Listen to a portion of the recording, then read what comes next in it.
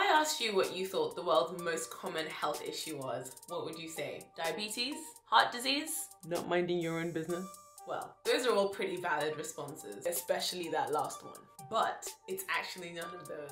According to the World Health Organization, over 40% of the world's population suffer from none other than iron deficiency. Yup, that's right.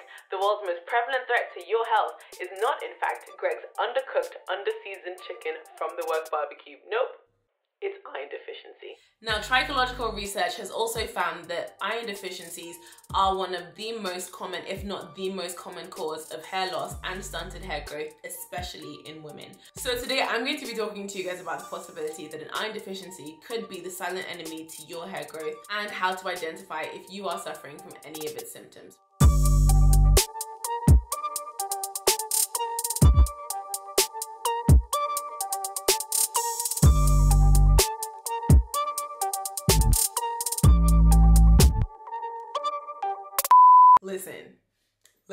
Listen. If you're still here and you haven't subscribed yet, don't be that guy. Don't be that guy, okay? Just go ahead and hit that subscribe button, and also don't forget to hit the notification bell so that you don't miss out on any of my uploads. But before we get into it, guys, I just want to make a quick disclaimer. This video is strictly for informative and not self-diagnosing purposes. If you are concerned that you might be suffering from a hair and or scalp condition, please contact a trichologist in your area, and you can see the directory in the description box below to find the trichologist in your area. Right, let's get to it. So iron is one of the body's most essential minerals. It combines with proteins to basically create hemoglobin in red blood cells that carries all the oxygen around your body and all of the nutrients that your body needs. So safe to say, it's pretty important. But for the purposes of this video, I'm going to be talking about iron deficiency strictly in the terms of ferritin, which are otherwise known as your iron stores. So if you consider your typical iron or your standard iron to be your fridge, and ferritin, your iron stores, to be your deep freezer. So basically, whenever you are depleted in resources in your fridge, you would go to your deep freezer to then transfer more resources to your fridge. And that's basically the relationship between your ferritin and your iron. Now, according to the NHS, and probably most doctors, the healthy range for your ferritin levels would fall anywhere in between 12 nanograms per milliliter all the way up to 150 nanograms per milliliter. However, trichologist research has actually shown that it is possible for somebody to fall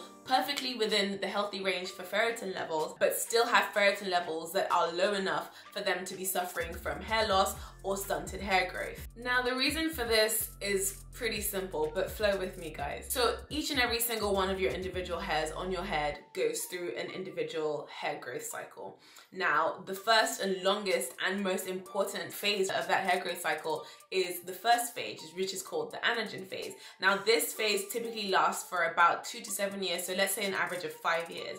And in this phase, your hair is growing. So if we say for an average of 5 years, your hair is growing, after which it's followed by 2 to 3 more phases in which the hair will go through a resting phase and then a shedding phase in preparation for the new hair. Now, these last resting and shedding phases only last about a total of 3.5 months. So the most important phase, the phase that we are actually interested in, is the growing phase.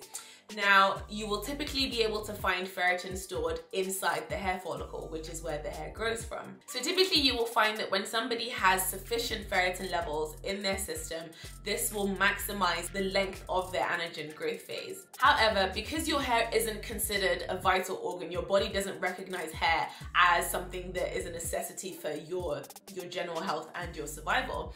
When your body is in need of iron for its essential functions and it's low on iron, what is it going to do? It's going to start looking for your iron stores, your ferritin stores. And so because your hair isn't considered a vital organ, your body will then go to the ferritin levels in your less vital organs. For example, the ferritin that can be stored in your follicles, and it will take the iron from there in order for it to complete its more essential bodily functions. Are you following me? Are you with me? Okay. And so as you can imagine, if sufficient ferritin means that your growth phase is maximized, then insufficient ferritin would mean that your growth phase is significantly reduced. Now, in addition to the anagen growth phase being shortened, what will also happen with insufficient ferritin levels is that the quality of the hair that actually then does grow will be inferior in terms of appearance, in terms of thickness. The actual individual strands will tend to grow finer, and they would also come out looking a little bit duller. So this is why, from a trichological point of view, it's actually recommended that instead of your ferritin levels being as low as 12 nanograms per milliliter, it's recommended that your ferritin levels don't drop below a minimum of 17 nanograms per milliliter. This means that in an event when your body is desperately seeking for iron from your iron stores, there would be sufficient iron within those stores to cater to your body's vital, essential functions, with enough left over to still benefit your hair growth and the quality of your hair.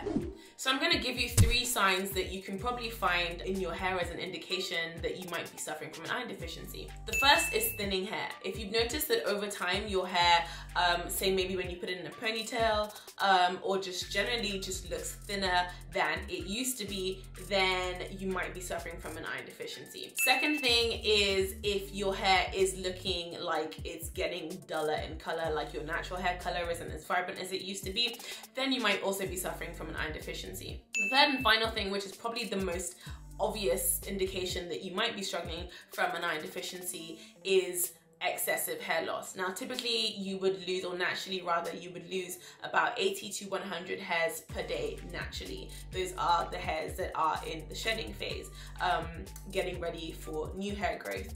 But you personally know your hair. If you are experiencing more hair shedding than you have typically been used to in the past, then that might also be an indication of an iron deficiency. But here's the good news. Iron deficiency, hair loss, or stunted growth is actually pretty easy to correct with the appropriate nutritional therapy. So remember, if you're experiencing any of these symptoms, be sure to contact your trichologist, your GP, or your dermatologist. And if you're not sure if or where you can find one in your local area, I put the link in the description box again for you to make sure that you get an accurate diagnosis and an appropriate treatment plan to reverse the hair loss and to boost your hair growth. Now, in some of my next videos, I'm going to be talking to you guys about how you can up your iron stores so that you can maximize your hair growth potential. But until then, thank you guys so much for watching, and I'll see you guys next week, Thursday.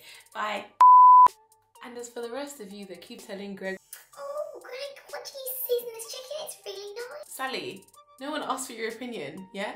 So you basically sprinkle like a bit of water on it, and then you just add like a little sprinkle of like paprika, just like a little, yeah, it's what gives it that rich kick, you know? Yeah, I haven't tried that, have I? Yeah, so you put any salt in it? No. You know, the paprika does like all the work.